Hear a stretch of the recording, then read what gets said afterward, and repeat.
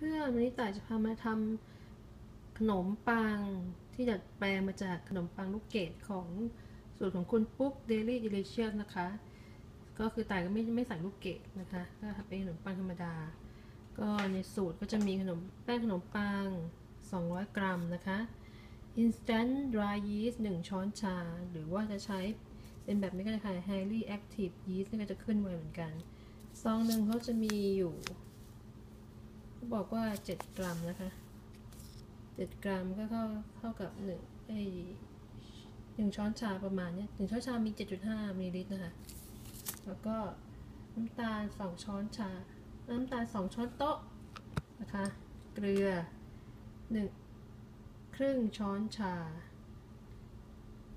เนยจืด25 กรัมนะคะนี่คือเนยจืดแล้วก็นม140 มิลลิลิตรถ้าเกิดใครใช้ลูกเกดหรือดาร์กรัมนะคะก็ได้ก็เพิ่มไปนะคะปิดท้ายด้วยไข่1 ฟองกับน้ำ1 ช้อนโต๊ะไปทำเอ็กวอชไปทานขนมปังให้มันขึ้นนะคะเดี๋ยวมาดูวิธีการทำกันค่ะขั้นตอนแรกเขาให้ใส่แป้งและยีสต์ลงในชามนะคะคนให้เข้ากันนะคะแล้วก็คนไปทางเดียวกันนะคะง่ายดีคนให้เข้ากันแล้วเราก็จะเติมน้ำตาลเกลือแล้วจะคนอีกรอบนะคะอันนี้คือเติมน้ำตาลเติมเกลือแล้วก็จะคนอีกรอบนะคะก็คนไปทางเดียวกันเหมือนเดิม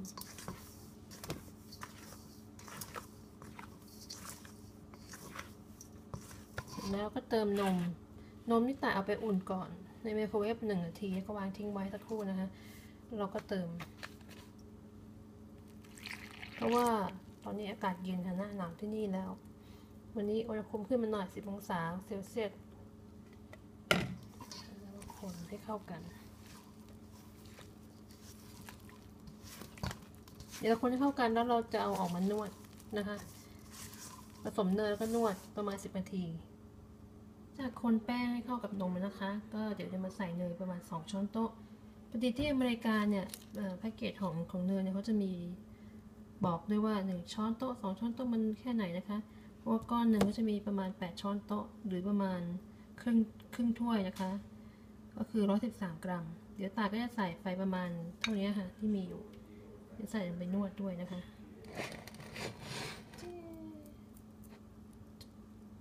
ก็ใส่ไปในชามเก่าแล้วค่ะไตเกียรจะเปลี่ยนนะคะใส่ลงไปเลยแล้วเดี๋ยวเราก็จะมานวดกันนะคะต่อไปก็จะนวดนะคะก็คือนวดผสมเนยไปเลยนะโดยการใช้ฝ่ามือนะคะกดลงไปด้วยก็ได้วิธีการนวดมาจากเพจของคุณปุ๊ก Dailydelicious นะคะว่านวดแล้วต้องคอยกลับแป้ง90 องศานะคะถ้านวดมือนี่ตัวนี้แป้งน้อยก็ประมาณ10 นาทีตามสูตรที่เขาบอกนะคะเวลานวดต้องลงน้ำหนักไปด้วยนะคะก็เอาฝ่ามือดันไปนะคะถ้านวดดีมันก็จะฟูค่ะบางคนที่นวดขนมปังไม่ค่อยดีมันก็จะไม่ฟูต้องนวดให้ถึงหรือถ้าใครขี้เกียจใช้มือนวดก็ใช้หัวตะขอถ้าระดับแค่ขนมปังแค่นี้5 นาทีหรือ3 นาทียังได้เลยค่ะหัวตะขอนะคะความเร็วปานกลางค่ะอย่างนี้ค่ะนวดไปเรื่อยๆจนกว่าจะครบ10 นาทีนะคะเดี๋ยวมาดูตอนที่เสร็จแล้วนะคะค่ะอันนี้ก็นวดครบ10 นาทีนะคะดูว่ามันได้ที่หรือยังก็คือลองยืดดูค่ะยืดแป้งดูอย่างเงี้ยค่ะถ้ามันเริ่มเป็นแผ่นฟิล์มบางๆได้ยืดเป็นแผ่นฟิล์มบางๆได้คือนวดถึงเห็นไหมคะนี่คือว่าถ้านวดไม่ถึงนี่มันจะดึงไม่ค่อยได้บางๆนะคะก็คือย้ำอีกครั้งนะคะนวดก็คือใช้อุ้งมือหรือสันมือค่ะดันไปข้างหน้านะคะแล้วก็กลับแป้ง90 องศาแล้วก็ดันไปอย่างนี้ค่ะ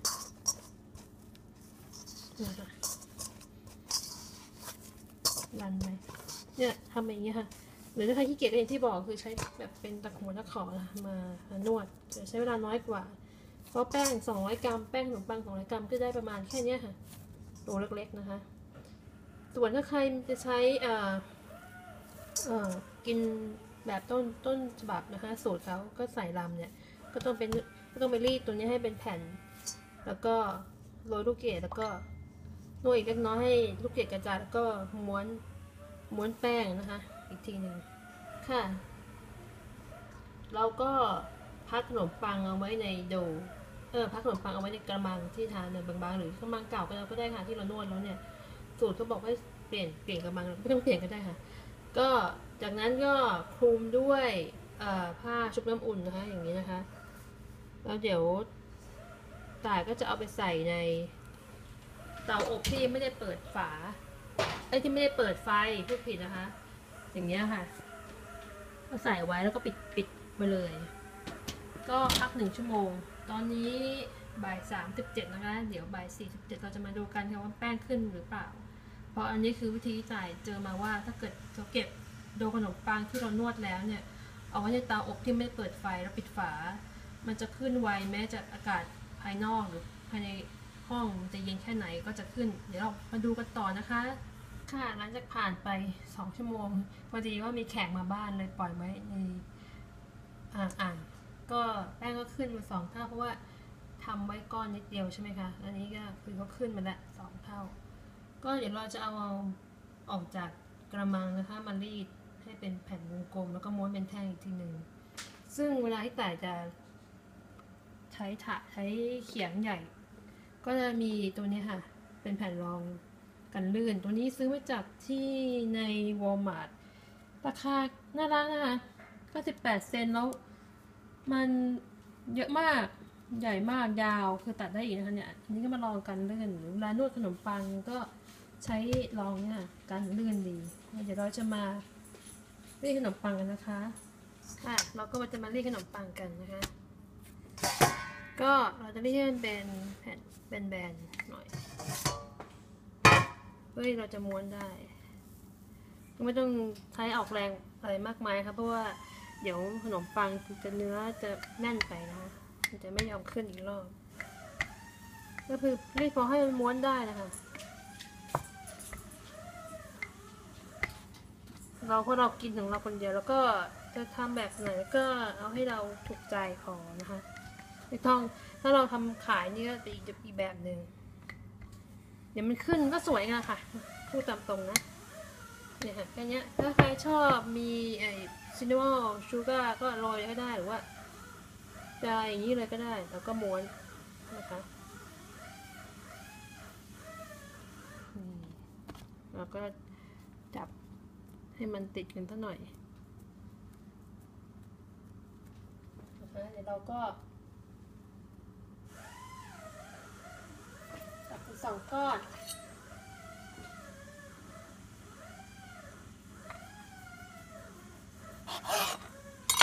แล้วก็ปั้นให้ก้อนวงกลมก็จับเป็นวงกลมนี้ค่ะ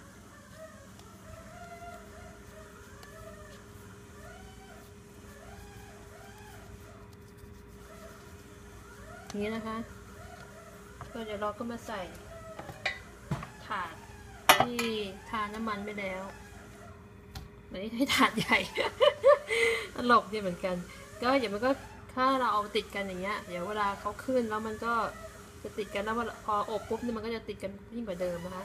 แล้วเราก็ปิดด้วยผ้าชุบน้ำอุ่นนะคะอย่างเงี้ยแล้วเราก็ไปใส่ไว้ในเตาอบที่ไม่ต้องเปิดไฟนะคะแล้วเราก็ปิดฝาทิ้งไว้ครึ่งชั่วโมงค่ะแล้วเดี๋ยวเรามาดูกันค่ะหลังจากเราเอาโดไปไว้ในเตาอบที่ปิดฝาแต่ไม่ได้เปิดไฟนะคะไว้ครึ่งชั่วโมงจริงๆเมื่อเกินตลอดนะคะตอนนี้ก็มาเตรียมก็เริ่มเปิดเตาอบที่อุณหภูมิ180 องศาเซลเซียสหรือว่า365 องศาฟาเรนไฮต์นะคะระหว่างนี้แล้วก็มาทาไข่ที่ผสมน้ำหรือเอ็กวอชให้กับขนมปังกันก่อนนะคะได้เงาสวยค่ะเนี่ยขนมปังขึ้นดีมากเลยค่ะตอนนี้แม้แต่ในบ้านนี่ยังรู้สึกเย็นๆนะคะตอนนี้อุณหภูมิคงจะลงมาเยอะละเพราะไม่มีแดดก็คงจะเหลือสัก2-3 องศานะคะตอนนี้แต่ในบ้านนี่พยายามไม่อุณหภูมิอยู่ประมาณที่22 องศาเซลเซียสนะคะค่ะก็เสร็จแล้วเดี๋ยวเราก็จะเอาเข้าอบนะคะอันนี้เสร็จเลยติดนะคะนี่ก็เราจะให้มันติดกันดีฉันใช้พิมพ์ใหญ่ไปหน่อยนะ แต่ว่าชอบพิมพ์ของวิลตันตัวนี้ค่ะถ้าเป็นเทฟลอนเนี่ยมันจะล้างง่ายไม่แล้วก็